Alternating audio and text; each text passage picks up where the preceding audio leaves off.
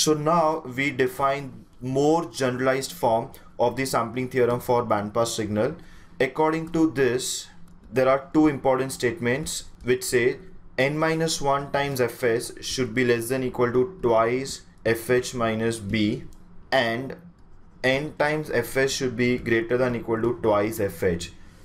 These two statements together give us the generalized expression of the sampling theorem for the bandpass signal. In this case, fs is the required sampling frequency and we define it in the form of a range. fh is the highest frequency in the signal, b is the bandwidth of the bandpass signal, which is fh minus fl, and capital N in this case is nothing but an integer. So n will be an integer. Now which value of n I should use and how to use this entire sampling theorem in terms of two statements to find the valid value of the sampling frequency is something we have to discuss now. So I'll take the same example and find out, because for this example we could not find the valid sampling frequency using the formula of 2fh minus fl. So now let's use this generalized sampling theorem and find out what should be the valid sampling frequency. I will start with some value of integer n, let's say n equal to 3.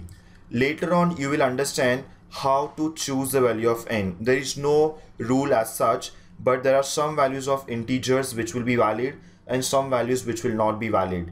Let's see what happens for n equal to 3. If n is 3, the first statement becomes 3 minus 1 times fs, that will be 2fs, less than equal to twice of fh. In our example is 3.5 minus bandwidth is nothing but 1 megahertz. So this is the first statement, and according to that 2 will cancel out. fs should be less than equal to 2.5 megahertz.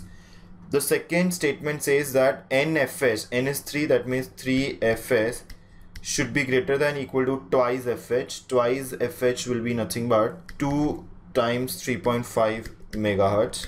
Now this means fs should be greater than equal to 2 into 3.5 will be 7 divided by 3 will be 2.33 megahertz. So we have got two conditions over fs. One says that fs should be less than some value and second says that it should be greater than some values. If we combine these two statements together in one statement, then we get the complete range of valid values of sampling frequencies, which say 2.33 megahertz should be less than equal to fs less than equal to 2.5 megahertz. That means my fs must lie between 2.33 megahertz and 2.5 megahertz, considering the values of 2.33 and 2.5, because there is an equality sign.